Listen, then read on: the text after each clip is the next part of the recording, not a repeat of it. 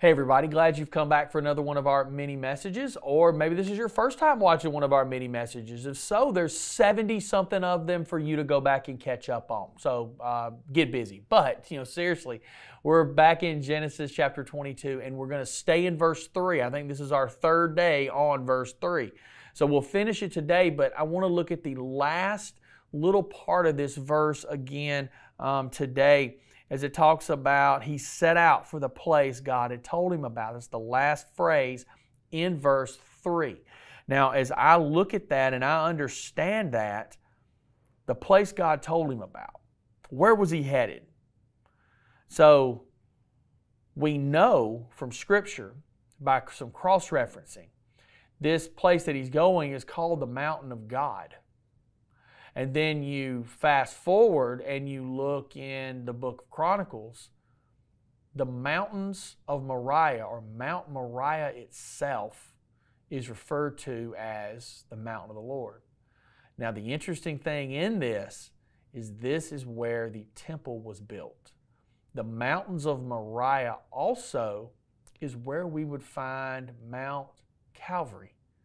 This is where Jerusalem is located. That's what's happening here. So God sends him to a very specific place. And now, depending on the exact, coordinates, location down to the actual foot, we don't know. But we know that the mountains of Moriah is where the temple was built, the city of Jerusalem is, and Calvary is located. So there's kind of two schools of thought here as you look at this. One is that he was taken to the place where the temple would actually be constructed. And that's where this sacrifice would be made, when God would actually stop Abraham and not allow him to continue and actually follow through with the sacrifice, and he would provide the ram for him. So perhaps it was right at the place of the temple. Some people have said it would have been where the actual place of sacrifice was. Some people have said it was on the spot where the Holy of Holies is.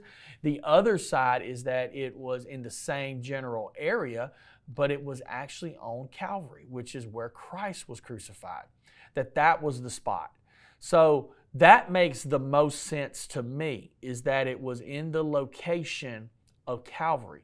Because what's happening here is not only is Abraham's faith being tested and revealed, not only is God's faithfulness being revealed, and he's going to provide for the sacrifice, and he's going to say, stop, I've got something else over here, you've withheld nothing from me. I think that this passage is also a beautiful picture of the sacrifice of Christ.